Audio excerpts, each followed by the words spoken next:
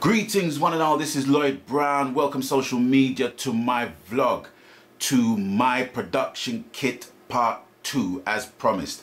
I did put another video in between and it calls what it basically calls. I already knew that at the end of the day, but my opinions are my opinions, and I really like when people enter into dialogue, because that's the only way there's some balance that can be reached. Because not everything I say is going to be right, but there are things that are a bone of contention to me, and that's just one of them, because I'm passionate about my trade, you know.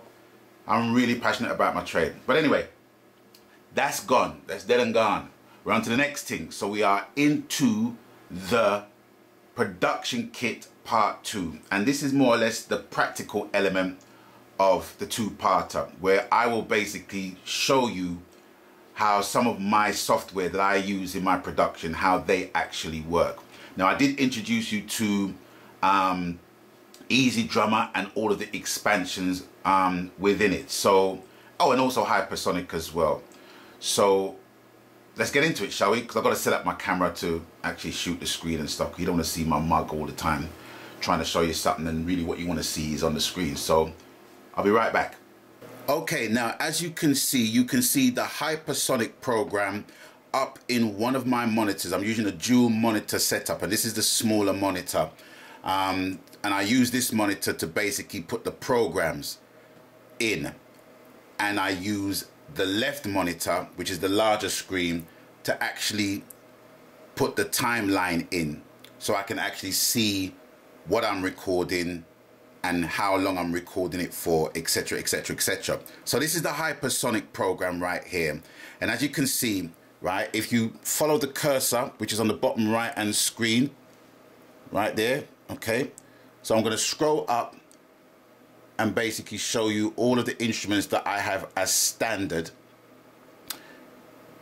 in every project. Okay, now if I want to change the drums here, let me just turn my keyboard on.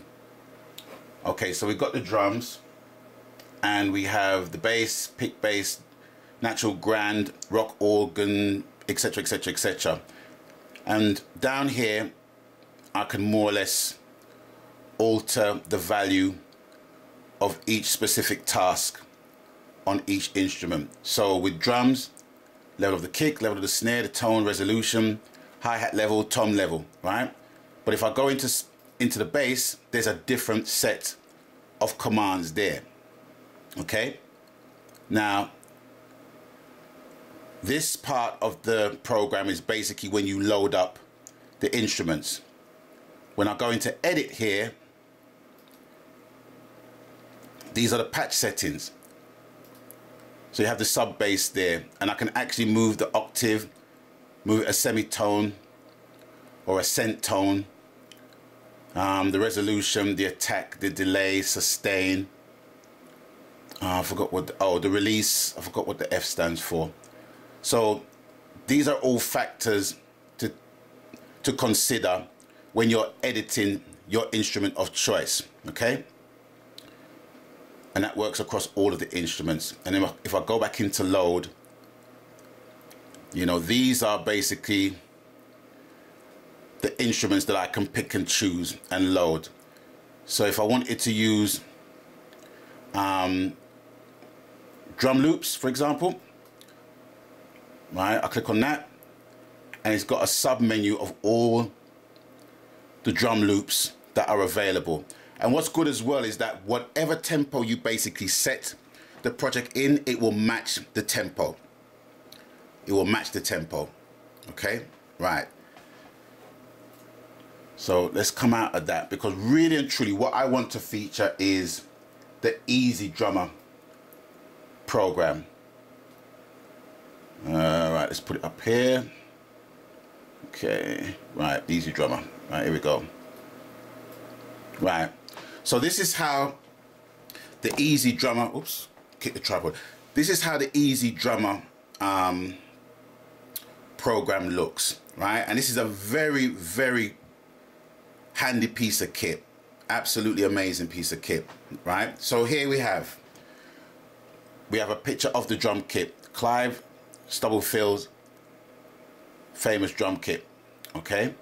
And the thing about it is that you can open the grooves, and on the left hand side you have got a list of all the expansions that you have in your possession, which is basically loaded. So this is basically the mother program that you can load all your expansions in. And as you can see, I've got my cocktail drum kit, Latin percussion, claustrophobic, like I told you in the last one, and funk masters as well.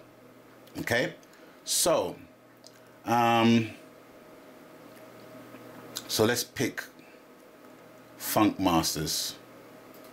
Okay, so now it's got a list of drum patterns, and remember, all these are played live, right? So if I want to pick a straight 4/4, I'll pick that,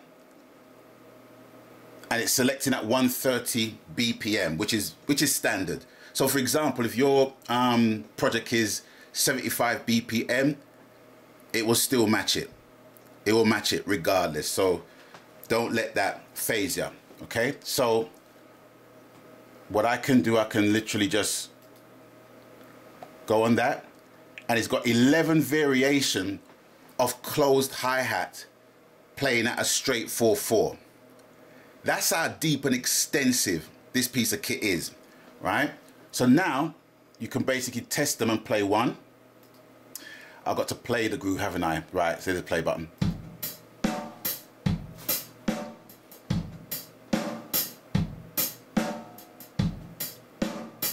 Right? And that will keep going on. If you want a variation from that, go into 2. It's got a double kick. And these are no synthetic sounds. These are the proper sounds, okay? Live, played by the man himself. Okay. Now this button on the right is the velocity button, which I was telling you about in previous videos. And that just basically highlights how hard the hits are, okay? So the more I turn it up,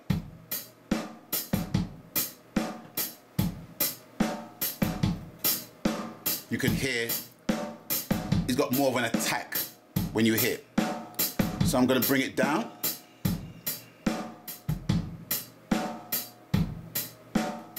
Okay. So the pattern is more or less settling itself. Okay. Now let me close that. Now on the left hand side you've got the humanize button. Remember what I was telling you about the humanize button? Where if you press that button, it will basically give a random set of hits. So, you know, with the hi-hat, if you're hitting the hi-hat 4 times, it won't just hit it at a velocity of 10, 10, 10, 10. It might be 10, 6, 8, 7 to give a variation of the hits that's being performed. And that will give the impression that it's a live instrument playing. Okay, and that is the beauty about that. Now,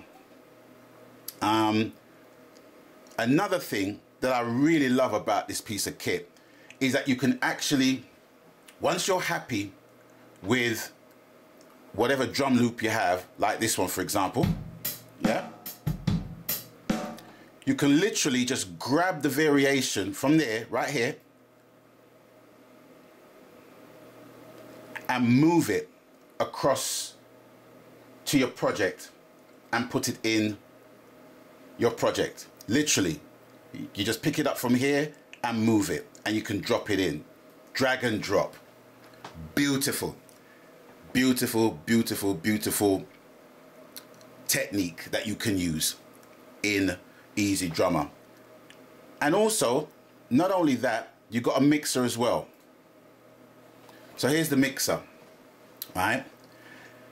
And the mixer will be assigned to certain tracks in your project. It doesn't all have to be from the one source. You can change it so that all of your drum kit and the mics, because you've got the overhead mics as well, You got the room mics, right?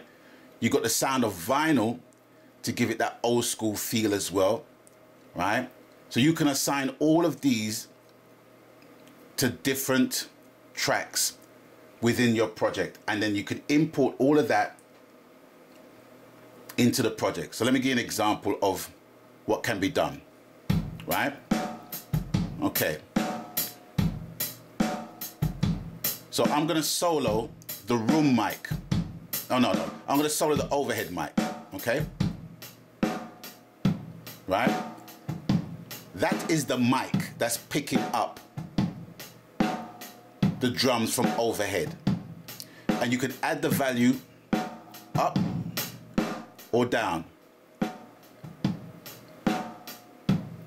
to give a sense of separation and to give a sense of an analog feel to the project. Okay, so let's take it out of solo. Right, now you got a room mic, and that's the mic that's picking up the whole room, the whole snare room. And you can bring it up and bring it down. Okay, let's come out of solo. So now let's go into the actual drums itself. So here's the kick drum. I'm gonna solo that. Yep. I can pan it left or right.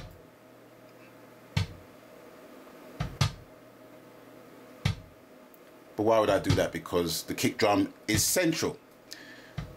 But just giving you an example of what can be done. Okay.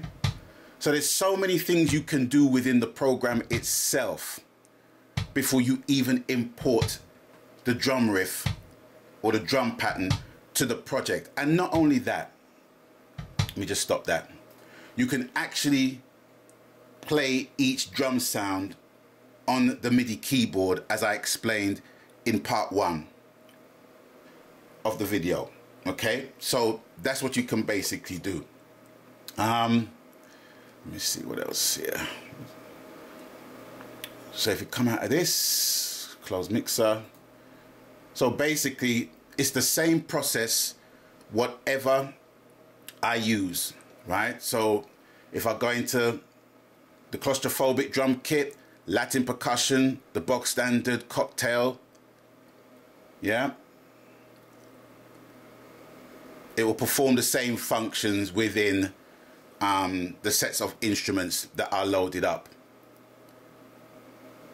There's just so many things you can do with this piece of software. I don't even have enough time to go into it that deep. But all I'm saying is that if you don't have a drum kit, right, or if you don't have a drummer to hand that can basically play the sessions for you that you want and you need, this is an awesome piece of kit. Easy Drummer, right? I will highly, highly, highly recommend it. It's an awesome piece of kit. And that is more or less it. I just only wanted to feature this piece of kit because once you have a good drum sound, in my opinion, that's half the groove already. Do you know what I mean? And if people are basically minded of just having a live sound in their recordings and they don't have a drum kit to hand, you can't argue with this. Because I've actually watched videos of how this thing was made, and they went into top quality studios, top notch studios to record these samples. So it is worth the investment. Okay, so is with that, I'm going to bid you guys adieu for now. And as always, thanks for stopping by. Thanks for watching. And you don't know the coup, ladies and gentlemen, boys and girls. Abstain from foolishness. And until I catch you on the next one, please, please stay blessed. Magan.